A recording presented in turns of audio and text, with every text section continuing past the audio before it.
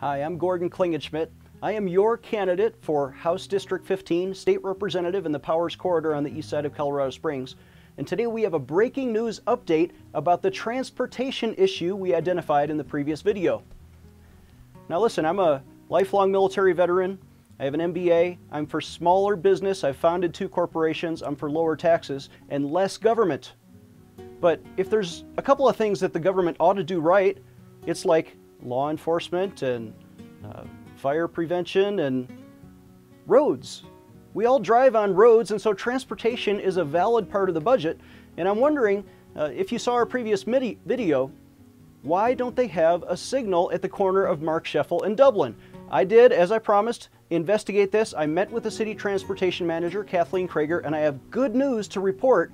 I got to the bottom of that issue, and if you watch until the end of this video, I'll tell you the good news that I heard from Kathleen Krager. But you know, what I learned by meeting with her is that it's much bigger than just one signal.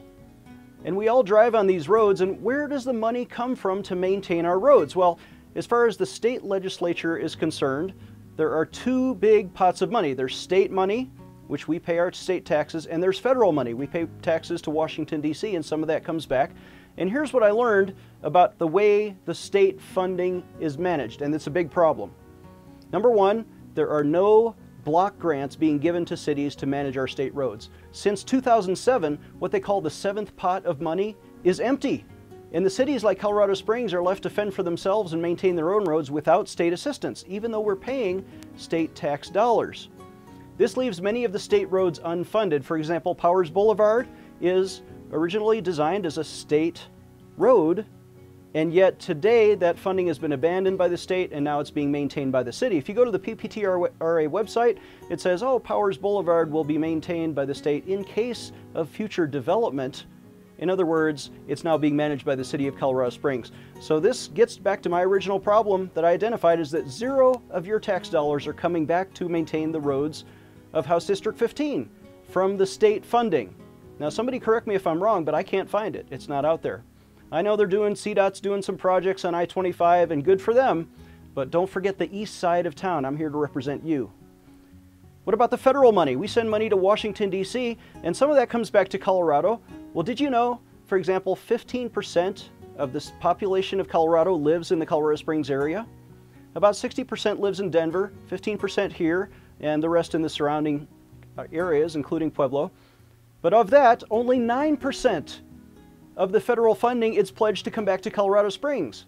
And here's the memo signed by the CDOT and the local area representatives. But did you know, even though they pledged to give us 9%, we're not even getting what they promised. We're only getting 7.5% of that money is coming back to Colorado Springs, and that's after CDOT takes out its overhead. So again, this is a problem. We're not getting our fair share. Here is a picture of Kathleen Krager, and here's the good news. This is one of the heroes of our city. And I met with Kathleen. She's a tireless servant of the people, and she is responsible as the city transportation manager for the signal at Marksheffel in Dublin. And here's the good news. To all you soccer moms who are stuck in traffic trying to get across a 4-lane highway with no signal, she is way ahead of us. She has already identified this as a crisis signal. There are 4 signals in the city that are in the crisis stage to demand funding, and this is one of them. And so by this summer, the good news is she promises there will be a signal there. I want everyone to call her today. Call Kathleen Krager at 385-7628. Again, that's 385-7628, and say thank you for her foresight and for working to help people, to help us in House District 15. Listen, if there's one thing that this election is about, it's about experience. Who has the experience? I'm 45 years old, Air Force Academy graduate. I have an MBA. I'm going to get to the bottom of these transportation issues because I'm already an advocate. I haven't even won this office yet, but I am your advocate getting to the bottom of these issues, and transportation is one of those things your state government needs to be responsible for. Please visit GordonForColorado.com. Again, that's GordonForColorado.com. Sign up for our email list and make a donation if you can. God bless you. We'll see you next time.